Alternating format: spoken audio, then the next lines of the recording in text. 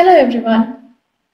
Today I'm going to explain to you how we are going to integrate S3 with EventBridge, and EventBridge should give a trigger to Lambda. So generally in a lot of scenarios we face an issue where if there is an S3 bucket and we want multiple triggers, probably to different applications, to different other events, like we want to trigger it through EventBridge. We don't just need an event notification. So I'm going to explain how, if you create an object or you delete an object, any kind of updates in your S3 bucket, it will trigger an event to EventBridge, and this EventBridge will eventually trigger your Lambda function. Maybe you can integrate EventBridge to trigger your glue or some other job, but yeah, a general usage is to trigger your Lambda function. So I just want to explain you that. So this is my main application. This is the folder that I will be working today. So we are going to do this with Terraform. So I have created various files here. So I have already explained how we are going to do the folder structure for Terraform. In my previous video, I'll add that link over in the header. But I'll just give a quick overview. This is the environment where my main.tf lies. I don't have a dev, prod, and QA environment. You can create your own folders and keep your main.tf files different for each of these environments. And this is my base folder. Base folder is where all of my other Terraform code lies, which is similar to which is not environment agnostic. Basically, it is like general Terraform files. Okay, I'll just give a small overview of what Lambda function is. I have a simple Lambda function which says S3 EventBridge Lambda. So this is nothing. This just prints event got triggered from S3 and prints the actual event. As most of you, if you are working with Terraform on a regular basis, most of you know that Terraform gets initiated here. It knows that it has to use the HashiCorp AWS, this particular version, and we initialize all our variables that we have defined. Let's say in main.tf we have defined our stage, region, profile, etc. We kind of initialize it over here in the base folder. And then once it's initialized as a variable, then we can use it in different other locations in Terraform resources. So this is my first resource. This is the S3 bucket that I'm creating. This is called, I've given it a name S3 trigger EventBridge. You can give any name you want here. My bucket name is S3 EventBridge test in Yantel tech world. So this should be unique globally. So please make sure you have a unique bucket name. You can give it different tag. And yes, this is something I have added, a new thing. So I have enabled a notification, a bucket notification to trigger EventBridge. So EventBridge equals to true for this particular bucket. So please make sure you do this. Then I go over to my roles. This is my IAM role. This role is basically just to cater the Lambda function. It is just allowing the Lambda function to execute. It's a basic execution role. And I have also added an EventBridge policy attachment, which gives AWS S3 read-only access for this particular IAM role, basically. Okay, let's go over to provider. Provider is just AWS profile and region. We go over to EventBridge.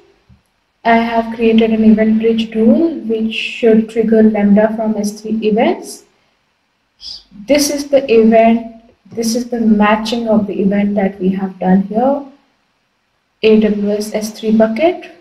Here is the name of the bucket that should trigger the event. Okay. Please understand that this is, if there is any object put into this S3 bucket inside the bucket, not inside any folder inside the bucket, in the main bucket, then only this event will be triggered. If you are adding any files to any folder inside the bucket, that logic or that event pattern will be different.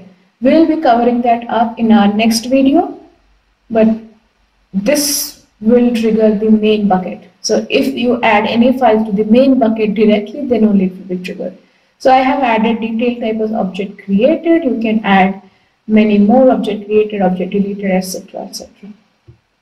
This is my event target. So here I'm telling my event bridge that please go ahead and trigger this Lambda function.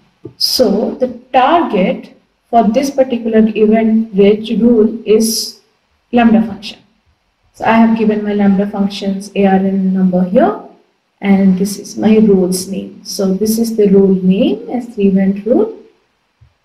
This is the target ID, and this is my Lambda function. So here I am telling my event bridge to go and trigger this particular Lambda function. Let's see how we have defined our Lambda function. This is the main Lambda function where we are zipping the entire folder. This is my folder, Lambda folder. I'm zipping it. And then from here I am creating a Lambda function with particular IAM role that we have already created. My handler is S3 EventBridge Lambda handler, runtime, memory size, etc., etc. Most of you are still aware of, but if not, we will be giving you a complete overview of how Terraform works. Okay, now we have created some CloudWatch log groups, Lambda logs. This is the log group for this particular Lambda only. So I have clearly mentioned AWS. You have to follow this format /AWS/Lambda and then your Lambda function's name for it to create a valid CloudWatch log group. So please make sure you maintain this format. Then coming down to permission. So this is a permission that we have added for this event bridge to trigger Lambda function. So we have added a permission for event bridge to access S3, and this is the permission that Lambda can be invoked by event bridge. So yes, please make sure you add this permission. Okay, enough of talk and tell. So let's go ahead and implement this. Let's go Terraform init. Okay, my bad.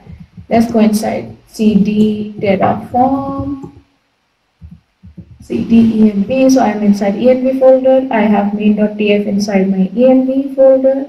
So Terraform init. Okay, so Terraform has been successfully initialized. It has installed the HashiCorp AWS 5.0.0. Let's go ahead and validate this. Okay, the configuration is valid. Terraform plan. Okay, in the Terraform plan, it said that all of these resources that we have mentioned, it will be created. So plan 9 to add, 0 to change, 0 to destroy. So we have 9 plans to add. Let's go ahead and apply Terraform, apply. I will give auto approve because I don't want to click on yes every time, so I am approving it previously.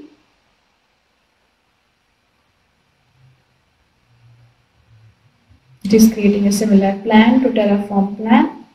It has listed down all the resources that we will be creating, and it has said plan 9 to add, 0 to change, 0 to destroy, same as Terraform plan.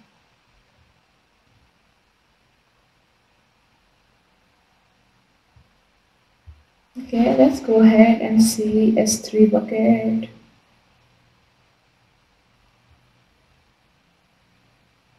Live 4. Okay, so today it got created right now. Awesome. Let's see if all my functions are completed. Okay, yes, 9 added, 0 changed, 0 destroyed. So my bucket is created. I have no objects over here. Let's go to properties. In the properties, I don't have event notification, but we have enabled EventBridge. So you can see send notification to Amazon EventBridge. This is turned on. This is generally by default turned off. We also created EventBridge. So let's go there. Okay, I'll select rules. I have created an S3 event rule, which description says trigger Lambda from S3 events. So I click on S3 event rule. It's taken my S3 bucket name, object created, aws.s3. Okay, let's go to see targets. So my target, it says, is a Lambda function. That's correct. Let's go over to the Lambda function. This is my Lambda function, and we have a simple Lambda handler, event got triggered from S3 and event. Okay, looks like everything got created the way we wanted. Let's see if we can. Okay, we have opened our S3 bucket now, and we upload a simple stupid file. I just opened a random file over here. I clicked on upload. So one file got added, 15.7 KB. We'll see EventBridge. We'll see monitoring. If there is no data available, do not worry guys. It takes some time. We go over to Lambda function. Here is my Lambda function. Let's click on monitor.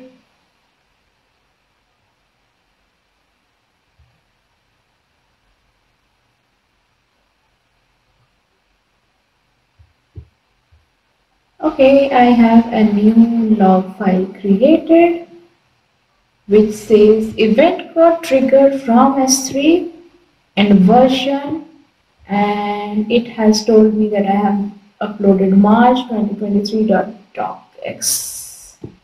So that's what we wanted, right? We wanted to see our EventBridge triggering Lambda function uploaded. So our project was successful. This is how you can add a trigger from S3 to EventBridge, which will trigger eventually your Lambda function. You can, if you want like detailed videos on how it can be implemented, or if you are facing certain issues in implementing these, please let us know. We'll be sharing this particular S3, the Terraform code by GitHub link in the description box below. So this is the GitHub repository. We'll be sharing it with you, so you can always refer back and let us know if you have any concerns or questions or anything. So thank you for seeing our video. I hope you learned something. I hope you enjoyed seeing this video. If you still like us, please like, share and subscribe. Please subscribe to our channel to keep getting such videos. Thank you. Have a good day. Bye-bye.